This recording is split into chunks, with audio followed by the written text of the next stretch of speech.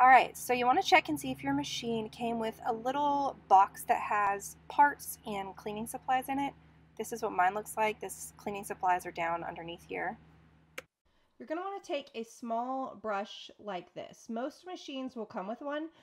If it doesn't, I'm sure you can find one at a sewing machine shop or probably something you have around the house would work, but don't trust me on that. I would get one from a sewing machine shop.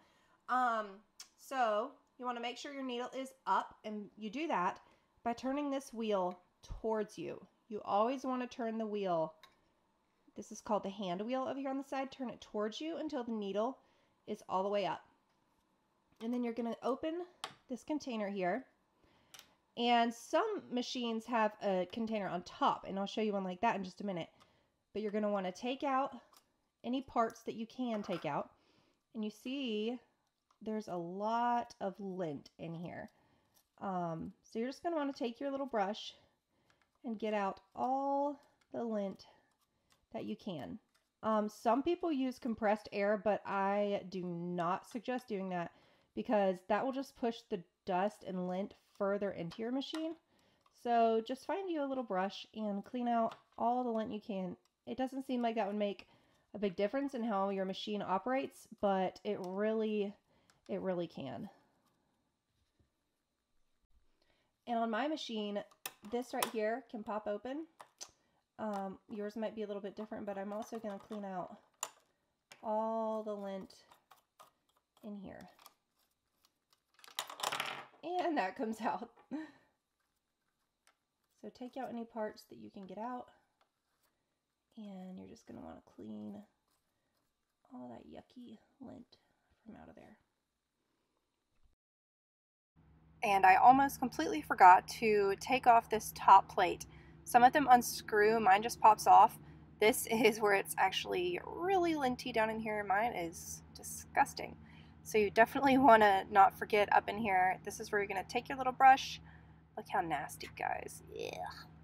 Gross. So I'm going to take my little brush, and it's actually better to start up here. I should have done that because you're just going to be brushing it off, and probably lint is falling down where I just cleaned. So I'll go back and make sure no lint is down in the bobbin race after I get done cleaning up here. But yeah, this gets a lot of lint up here, and that can really affect how it runs, believe it or not.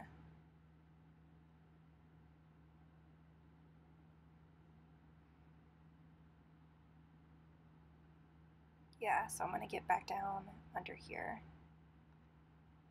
and just reattach that plate. Mine just snaps on, but you'll see on the other machine that it screws on. Here's an example of another machine, and this one's a little bit different. As you can see, this one, the compartment that opens is right here. So you're going to want to take this out. And here is where this plate needs to be unscrewed.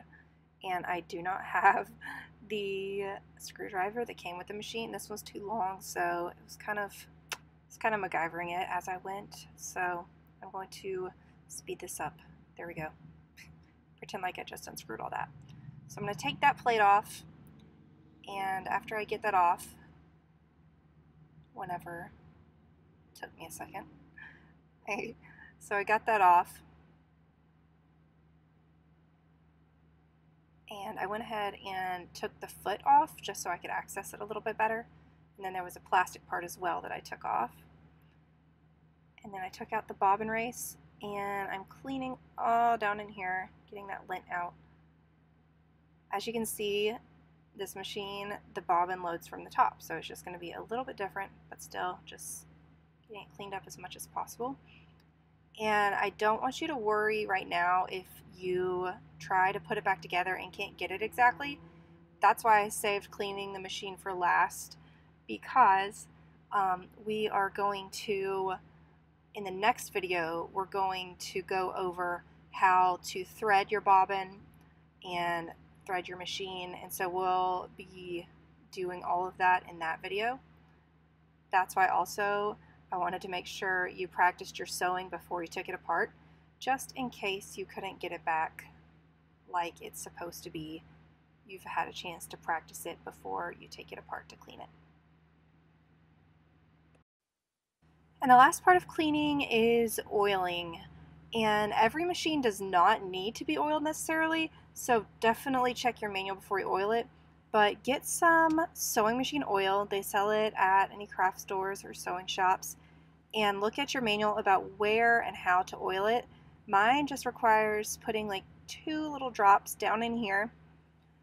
And then after that, I just turn the hand wheel a little bit to get the oil all nice and in there where it's supposed to be.